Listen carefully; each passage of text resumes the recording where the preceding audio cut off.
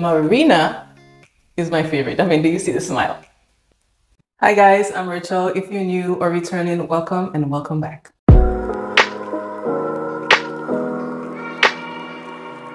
Today I am talking all about Arabian perfume. They are definitely having a moment and they are what all the hype. They're affordable, they smell amazing, they're accessible. Sometimes I think these Arabian brands done lost their goddamn minds because of the quality of products you're getting at the price points, but let's not jinx it and let's just hop right into the video. Now, everything will be linked in the description box along with all my other social media platforms. Please subscribe and hit that notification bell for all because I am trying to reach the masses here. First on the chopping block is Lattafa B cameras. I have spoken about Lattafa camera before, so I'm just going to do a comparison with both of them. So camera, the original, it's sweet from the dates and the praline, a little spicy from the nutmeg and the cinnamon, and has a creamy vanilla dry down. Camera Kawa, however, has an added coffee note and the dates were removed. So right off the bat, it's less sweet than Camera. So Kawa still has some of the spiciness from that cinnamon and there's an added ginger note that gives it a little bit of a freshness.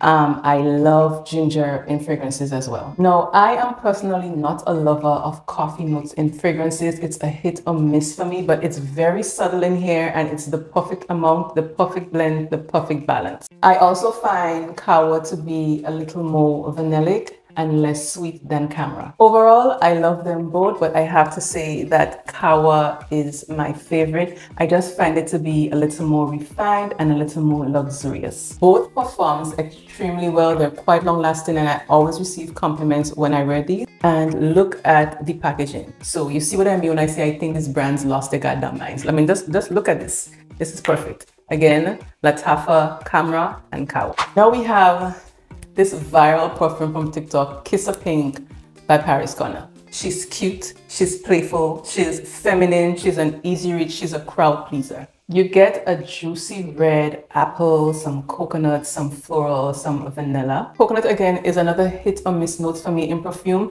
but with this, I think they used the coconut water instead of the actual meat of the coconut. Then you get a little woodiness from the cedar wood in here, and the mix of the sandalwood and the coconut gives it just enough creaminess. I would not consider this perfume to be an extremely creamy perfume, but it does have a creamy element to it. There's also a little powderiness in the dry down. It's just, this perfume is just beautiful. I cannot wait to wear this spring and summer, and I'm already thinking about layering combos with this perfume. I think Eden Juicy Apple by Kiali will go well with this. Skylar's Boardwalk Delight and Sunkissed Dahlia, because Sunkissed Dahlia has an apple note in it as well. I cannot wait to layer this perfume. In terms of performance, it stays very close to the skin and I get about 5 hours of wear. Again, Kiss a Pink by Paris Connor. Another viral TikTok perfume is Batik by Aroma Concepts. This perfume smells like a juicy watermelon Jolly Rancher in the opening. It's very candy-like and very sweet, and I thought I would not like this perfume because I don't really go for too much fruity perfumes, but I was wrong. You have to give this time because the dry down is where the magic happens. It gets a depth from that amber in the base and it becomes less candy-like and less sweet. And the musk note in here also helps in balancing the sweetness. So while it maintains this watermelon note, you are not smelling like a Jolly Rancher watermelon candy anymore. It gives a sort of like put together woman who's still full of life and full of fun. In terms of performance, it has a moderate projection and great longevity. I usually test my perfumes at night, and when I woke up the next morning, this perfume was purring. I was just smelling it. So it really has a good projection and good staying power. Another one I cannot wait to wear. Batik by Aroma Concepts. Next we have Shag of Oud Tonka by Swiss Arabian. And let me say there's no oud in here for those of you who are afraid of oud. No oud is present in this perfume. This is for the gourmand lovers that do not like very edible perfumes, which I am one. Gourmands has been another tricky category for me. But I'm starting to explore them more, and with perfumery being so innovative, it's just like I'm starting to love it even more. But I am not an edible gourmand kind of girl. I cannot deal with the too edible perfumes because they tend to turn like bug spray on my skin, honestly. Now you must love almond to enjoy this perfume because it opens up with a very nice almond note and a hint of orange blossom, and then it dries down and turns into a warm, pleasant, sensual, delectable tonka, and you have this amberwood and vanilla that just rounds it out. It's also not an overly sweet perfume, and this perfume definitely gives a niche quality. I grew up in the Caribbean, Grenada to be specific, and tonka trees were in our backyard, and this is one of the most realistic tonka I think I've ever smelled. We pick those things and grate it because it's a bean to put in like cakes and stuff. So it's very popular around the Christmas season. This, and I tell you, is one of the most realistic tonka I've smelled in a while. So someone described this as if you poured almond and tonka extract in a vanilla bean ice cream and diluted it with an unsweetened almond milk, you would get this, and they were so right. Like, this is a spot on description for what oud tonka is. It's also very similar to BDK's Velvet Tonka, if you've ever smelled that perfume, and that perfume has been on my wish list for quite a while, but I do not think I will be getting it anymore because this just, it satisfied me. It hit the spot. In terms of performance, sillage, and projection, I don't find it to be totally beast mode, but it creates a really nice scent bubble around you, and it's still quite long lasting. Oud Tonka by Shava Food. Right, so now I have two perfumes from Paris Corner under the Taskin brand. I have Caramel Cascade and Marina, but we'll start with the popular one first. This is another one that went viral on TikTok. It's Caramel Cascade, and I was fortunate enough that the brand sent this over to me. Very blessed, I appreciate it. So let's talk about Caramel Cascade. Now, Caramel Cascade opens up very milky because there's a milk note in the top, and that milk note reminds me of Commodities milk. If you've ever smelt it, I feel like that's a similar milk note. And the blend of the caramel, the tonka, the vanilla gives me like a toasty sort of roasted vibe. It's like a roasted cocoa chocolate kind of vibes when the notes come together, but there's no cocoa or chocolate in here. It's just the blend of the caramel with the other notes. Also, the sweetness in here from the honey with the caramel can be borderline cloying, but the roasty toasty vibes that comes together, that blends with the other notes, balances off and prevents it from getting cloying. So if you were expecting a real creamy milky sort of fragrance, it is not that, in my opinion.